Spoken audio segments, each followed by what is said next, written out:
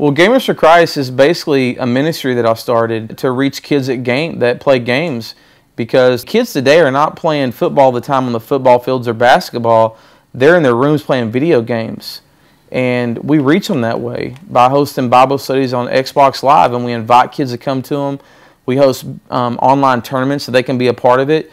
And so we're using this as a ministry tool to reach kids, a generation that nobody's reaching.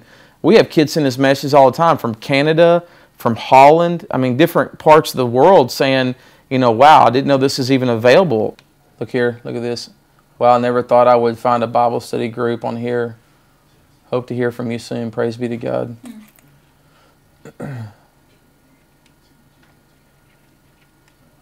This guy sent this, Jesus. In the middle of the Bible study, they'll send me random stuff. This guy here, thanks again, want to get more involved. So at the end of the year, before the last event, it's like these online Bible studies on Xbox Live kind of springed off, and we were having more people attend the Bible studies online than we were at the live events. And so we started doing them every Thursday and Sunday at 7 p.m.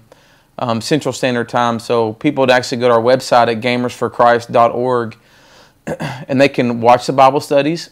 They can actually chat with us and interact with us in our Bible studies.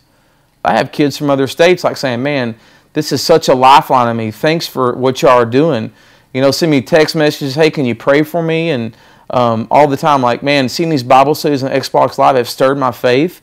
So there's just a lot to be done, a lot of kids to be reached, and we're doing it.